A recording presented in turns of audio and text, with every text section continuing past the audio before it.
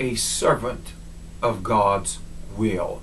The Word of God reads in Colossians, the very first verse, Paul, an apostle of Jesus Christ by the will of God, and Timotheus, our brother. A servant of God's will. Our desire and our purpose should be the will of the Father, because it is the Father who brought us into his will.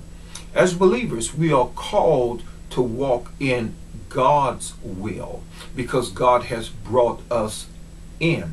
Now we are a part of the works of the living God. And that's why when the word says Paul, an apostle of Jesus Christ by the will of God, Paul was not established as an apostle because he desired to be an apostle. And even the word of God tells us to desire the gifts of God, but the word never tells us to desire apostleship, because apostleship is given to certain individuals. And according to God's word, it was given to the 12 that followed Jesus, and ultimately was taken away from Judas, who betrayed Jesus. And Paul, we might say, became the 12th apostle because he was called by Jesus Christ. And when you are brought into, amen, and we are set in place by God, I like to say that we are all, in a sense, by God Almighty, we are called unto salvation, but we are placed into the body of Christ.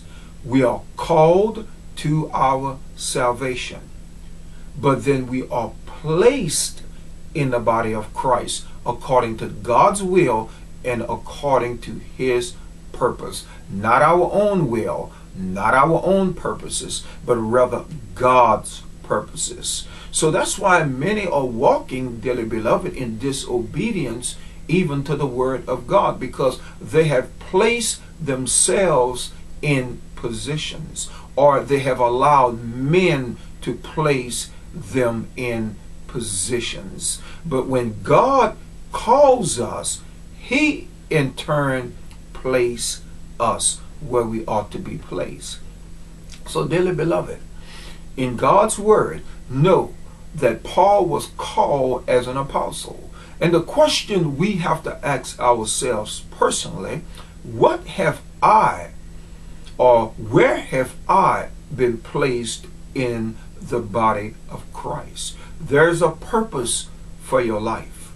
There is something that God has placed within your heart, and he has placed you. You might be one whom God has called to pray in a very powerful way, that he will hear your prayers when you pray. He may not have called you or placed you in a ministry of teaching, but dearly beloved, your ministry, your calling, or your placing is as important as any other works within the body of Christ. Never take for granted the gift that God has established in you, or desire to establish in you. For all gifts unto man has been given by God with a purpose in this earth. So, dearly beloved, walk in your purpose. Walk in God's will, which is the purpose that he has established in you.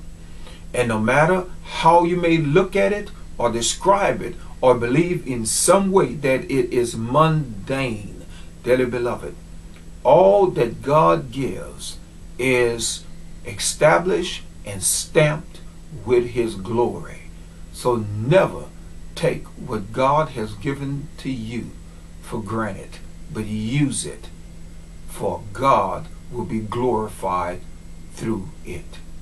God bless you today and keep you.